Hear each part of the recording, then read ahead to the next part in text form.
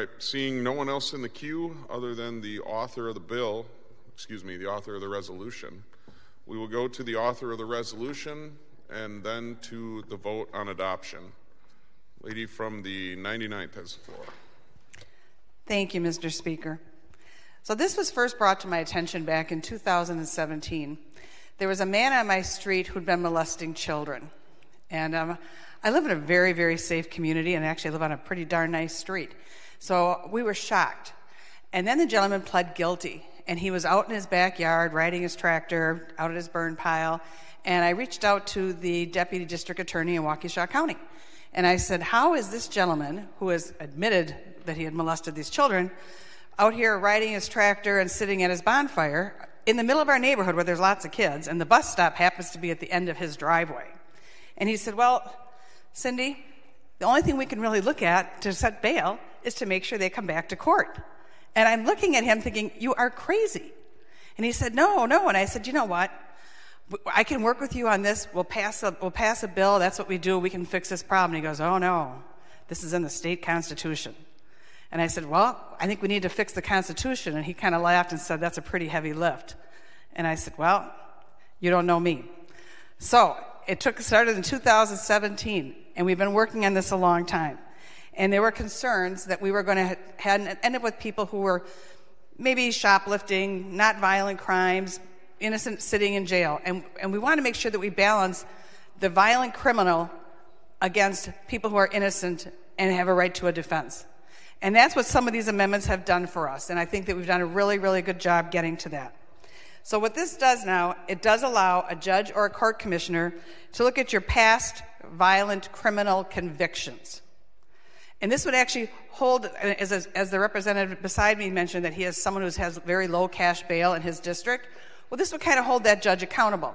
Because now you could look at that judge and say, okay, this is their fourth offense for domestic abuse, and you're going to give them out on $250 because he's just going to go back and beat up his wife again? So it gives us a chance to hold those judges and court commissioners accountable for their actions and ask them why they are doing this. This allows you also then to make sure they're going to appear in court. It also is used to protect members of the community from serious harm. Currently it says serious bodily harm. Serious bodily harm does not include child molestation and human trafficking. And I think we can all agree that those are some violent, disgusting offenses. So this would be serious harm as defined by the legislature, so that we have the opportunity to say what is a violent crime that the judge is going to look at when setting your bail. It also is to prevent the intimidation of witnesses and the affirmative of their defense. So this has been a long time coming, and as I listen to everybody talk about these different scenarios, I'll tell you, we could go on for hours and hours. Last weekend in Milwaukee, we had 5 more people shot. One was a 15-year-old girl. Our clearance rate is 40% right now in Milwaukee because we don't have enough cops, and nobody will help. They'll go into communities and say, who saw something? And the answer is nobody saw anything. So we are in a situation where the crime is growing across the state, mainly in Milwaukee, and it's coming out to my district. I mean, our police officers are actually working overtime trying to help with the problems we have with the crime coming out to our side of the city. So this is one more tool we can give the judges and the court commissioners. I think we did a great job balancing the innocence of somebody by having them look at their past criminal violent convictions. So this is something that everybody should be behind, and I think everybody in Milwaukee should be a yes on this. I can't turn on the news without seeing somebody was shot, someone was carjacked. We have more carjackings in the city of Milwaukee right now than they do in Chicago, a city 5 times the size of ours. So let's give our judges the tools so they can keep violent people off the streets. Let's let the people in Milwaukee, in the state of Wisconsin, decide if this is what they want, because I'm going to tell you, in my district, they're screaming for this. So I'd really like to see a unanimous bipartisan vote on this. Thank you very much, Mr. Speaker.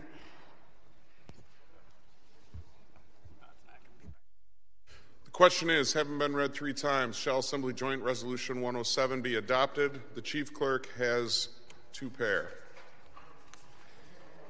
We hereby pair on the following questions relating to the adoption of Assembly Joint Resolution 107. Representative Shanklin for the adoption of Assembly Joint Resolution 107. Representative Verwink against the adoption of Assembly Joint Resolution 107. We hereby pair on the following questions related to adoption of Assembly Joint Resolution 107. Representative Sarah Rodriguez for the adoption of Assembly Joint Resolution 107, and Representative Doyle against the adoption of Assembly Joint Resolution 107. The gentleman from the 43rd and the 94th will refrain from voting. All in favor of adoption will vote aye. All opposed will vote no. The clerk will open the roll.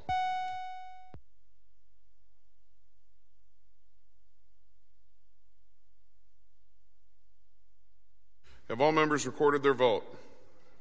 Have all members recorded their vote? If so, the clerk will close the roll. There are 70 ayes, 21 noes.